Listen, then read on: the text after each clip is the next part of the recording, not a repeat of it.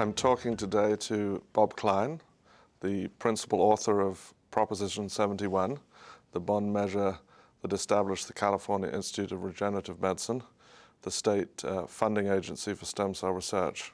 Welcome, Bob. Thank you very much. I think one of the things that people perhaps don't understand is how long it takes to get from a basic science discovery to clinical trial even. And the opponents of stem cell research will say, well, embryonic stem cells have never cured anyone. Why are we bothering to spend money on them? Research takes a long time. You have to be dedicated. You have to be patient. You got to work with the tragedies and the victories. But when it's successful, like the polio vaccine, it means it saved lives for now 50 years. Did you ever, along the way, have any doubts, and who did you turn to kind of, assuage those doubts?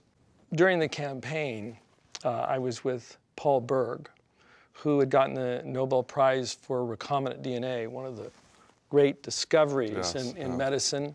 And he had the experience of going through a period in the 70s where his science was attacked and there were protesters and people opposed to scientific research in this area who said, this is a waste of money. It'll never lead to anything.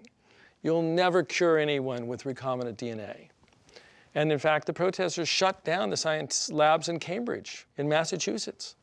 Harvard's labs were shut down. The year after they tried to shut it down in Congress, it had its first discovery, which was the antecedent or the initial discovery that led directly to creating artificial human insulin that keeps my son alive every day. It led to 100 critical heart and cancer drugs that have saved tens of thousands of lives. And in the most recent decade, it gave us the knowledge to help us decode the human genome. So Paul was someone that I knew the history, and I was in a car with him coming back from seeing a donor, and I said, I've been told by so many individuals that they think that stem cell research actually could be as important as recombinant DNA.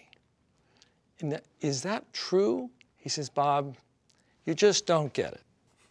He said, Bob, in all of human history, we've never been able to create a human cell. We've never been able to create a cardiomyocyte, a heart cell. We've never been able to create an islet cell for a pancreas to repair juvenile diabetes. He said, this whole scope of creating every cell type in the human body through human embryonic stem cells is a pivotal moment in history of medicine and science. He said, 20 years from now, you will not understand how medicine was ever practiced. At that point, I was speechless, and I was quiet for the whole rest of that ride. And I'm not quiet very often. What are the things that you think, I'm really, really proud of that this agency has done? Providing a platform for California scientists to really open the stem cell field for the world has been remarkable. Over 700 medical discoveries, scientific discoveries have been published. 700.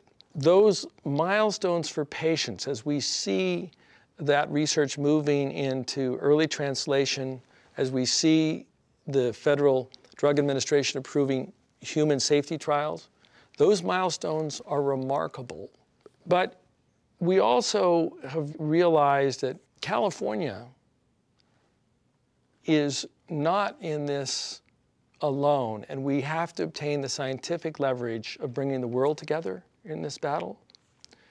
So we now have 10 nations, Germany and Canada and Australia, Japan and India, among others, doing phenomenal research because they know not only does it mean changing the future of human suffering, but it means the high-value jobs of the future that are so critical to their own prosperity.